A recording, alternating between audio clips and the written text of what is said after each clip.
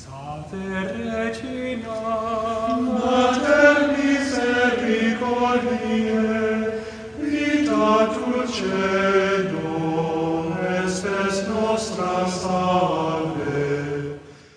The Lord be with you. A reading from the Holy Gospel according to Luke. There was a scholar of the law who stood up to test Jesus and said, "Teacher, what must I do to inherit eternal life?" And Jesus said to him, "What is written in the law? How do you read it?" He said in reply, "You shall love the Lord your God with all your heart, with all your being, with all your strength, with all your mind, and your neighbor as yourself." He replied to him, "You have answered correctly. Do this and you will live." But because he wished to justify himself, he said to Jesus, "Who is my neighbor?"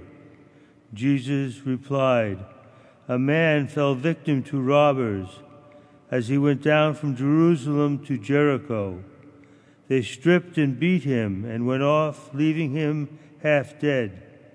A priest happened to be going by down the road, but when he saw him, he passed by on the opposite side.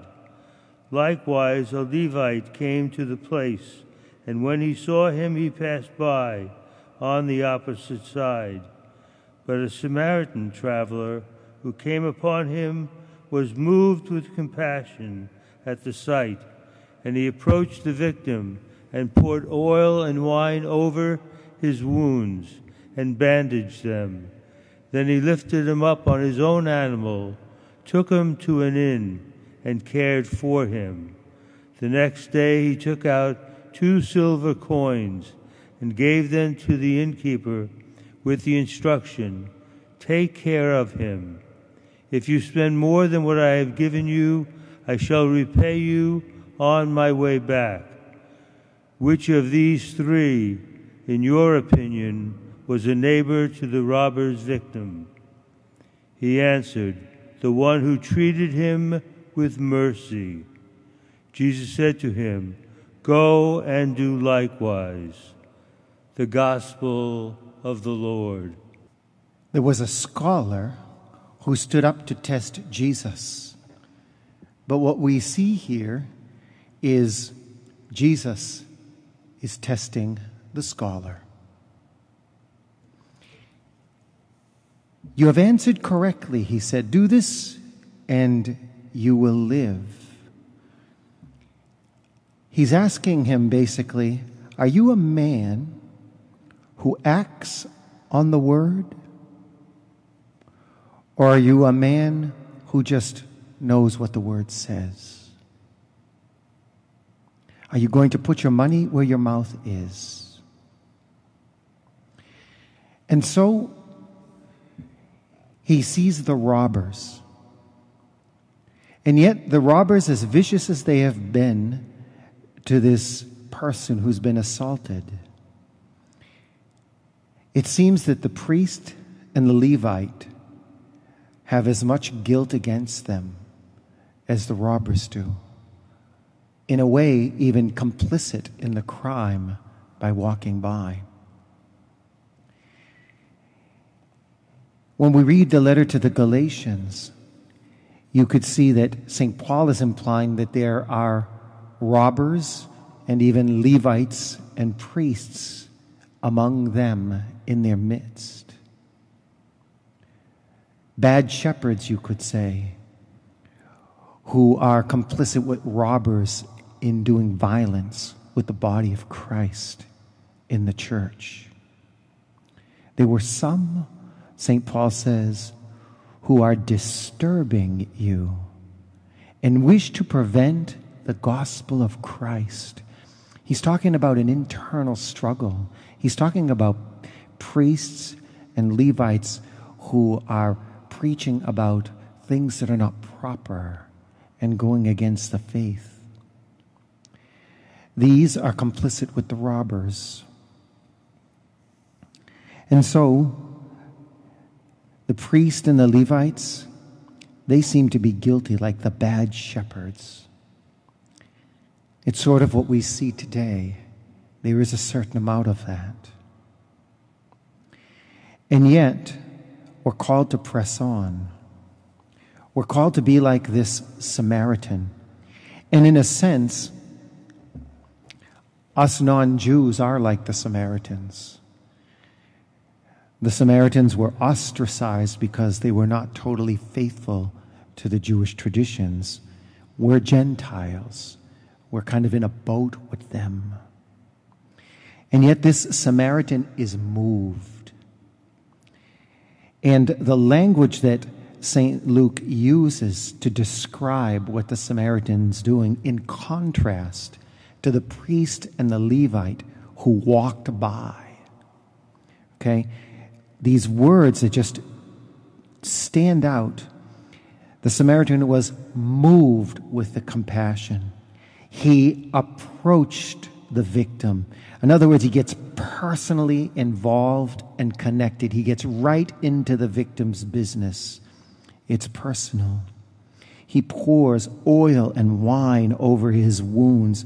The oil and wine probably coming from his own supplies. So from his own things, he tends to him and he bandages him.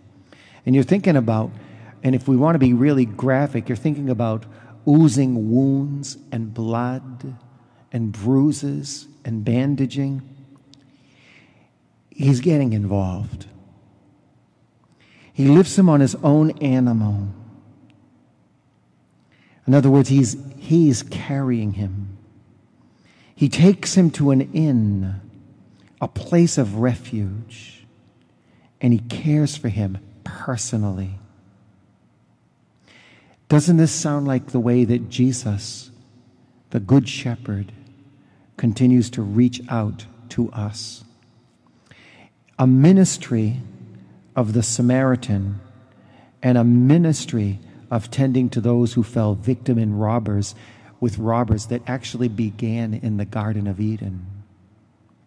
It's since then that he's been striving to tend to this body that has fallen victim to robbers, rogue demons who tried to destroy God's kingdom. He takes out 2 silver coins. St. Ignatius would say that these are the coins with the inscription. That's St. Ignatius of Antioch, by the way. These are the coins with the inscription of the Father and the Son on them. In other words, they're the commerce of heaven. They're the commerce of God directly intervening to care for his people. And St. Ignatius goes on to say that these coins are delivered by the Holy Spirit. The Holy Spirit that has never left the church. And Jesus promises, I will return on my way back, as the Samaritan says. I will return on my way back. And so now Jesus says, go and do the same. And if you place this in context, and you consider that St. Paul was talking to Galatians who were in the midst of a type of scandal and schism of their own, that in the apostolic times also, the church was replete with robbers who are assaulting the church in persecution and in great violence. A church that is falling in with robbers and falling victim to them. And now Jesus says, go and do the same. In other words, go and be Christ.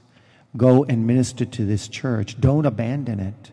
Minister to it in the same way I do, with compassion, approaching victims, pouring over wine, ministering the oil and the wine as we minister the sacraments. Continue doing that. Bandaging, lifting people on the altar where Jesus carries all the burdens, and caring for the body of Christ. That's what we do. And so he asks all of us, Are you a people who are mere words, or are you a people who act on the word as the Good Samaritan? Regina Celi, letare, alleluia, qui